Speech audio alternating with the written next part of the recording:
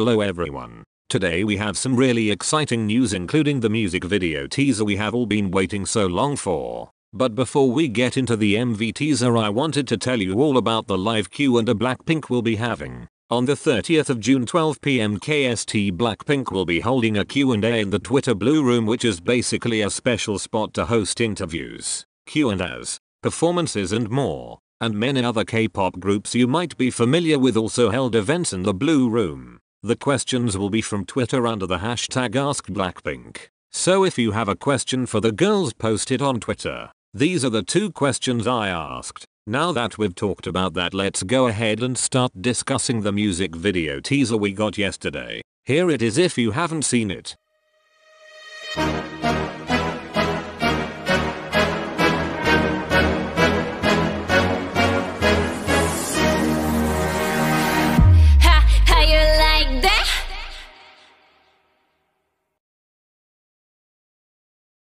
First, let's go through each scene of the music video teaser, and then at the end I'll talk about some theories. The first scene in the teaser is this big temple looking thing with fire and what looks like 3 figures standing in the middle. I have to say the scene really looks amazing, especially because Blackpink don't use green screens, so this set looks incredible. I believe the 3 figures I mentioned are the pinks, with one of them hidden in the back just like some of their choreography is set up.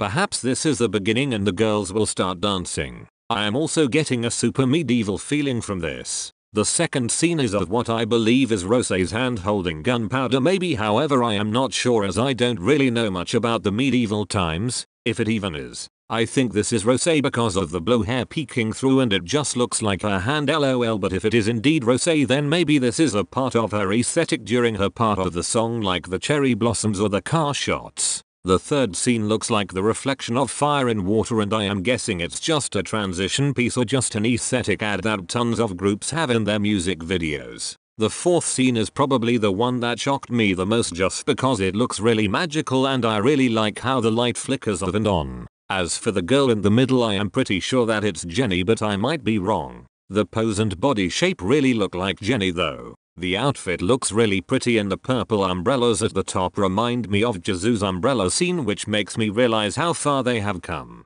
From one umbrella to a ceiling made of them, lol. The next scene looks very similar to the first, but everything is much more visible and there is now a giant contraption in the middle with wings. I wasn't sure what it looked like at first cause honestly I first thought of a flying tree trunk, lol. But I went on Twitter and I found an interesting tweet that said it is a statue of Nikkei, the goddess of victory, who is often portrayed with wings. This I think is pretty accurate as the statue in the MV looks like the carvings of a dress. Another thing that is really interesting is that Blackpink used another Greek statue in Kill This Love, but that time it was Aphrodite, and adding on to that it was featured in the music video trailer for Kill This Love too. The next scene is of the same hands I believe as the second scene. I don't really know what much to say about it other than that it looks aesthetic, lol. The 7th scene is one of my favorites because it looks really pretty. As you can see, it's clearly Jisoo and she has a flower hat thing. IDK, but the first thing that popped into my mind was Lisa's El Korea photo shoot.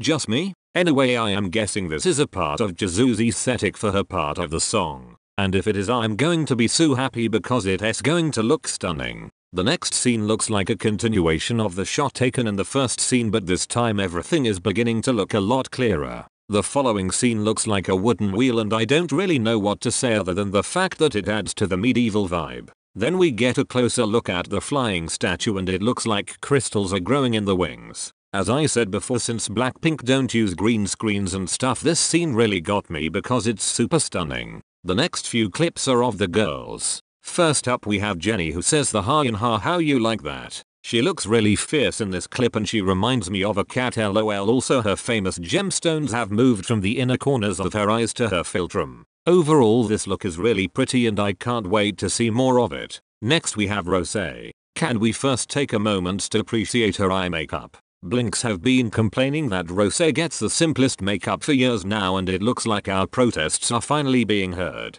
She looks really pretty and she seems to be wearing the same hairstyle from those last few photo teasers we got. Speaking of those teasers, I am pretty sure Lisa is wearing the same fur coat from the music video as well. And Lisa looks so pretty with her blue eyes and black hair. Like I didn't know I needed that, but I really needed that. Then we have Jisoo, who looks so pretty. Her eye makeup makes her eyes look so pretty, and it also looks like she is holding some kind of crystal ball maybe. And I also think this is the same background set as the 7th scene. It kind of looks like pink spider webs lol. And then the music video teaser ends with the name of the song in the same font as the teasers, which by the way is something I think we all really overlooked. If you remember, I mentioned that the music video teaser kept giving me medieval vibes, and then look at the font of the name. The font is the same kind of font people often connote to medieval writings. Can you believe we didn't notice that before? Another theory I have is that this song is a continuation of Kill This Love.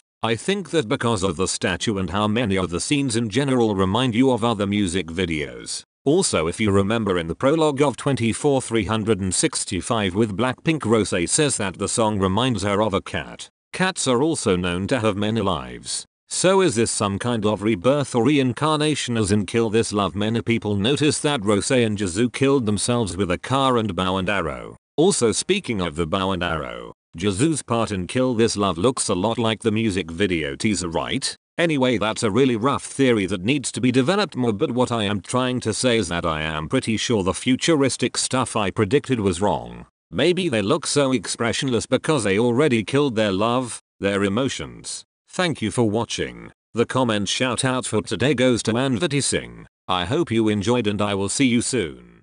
How you like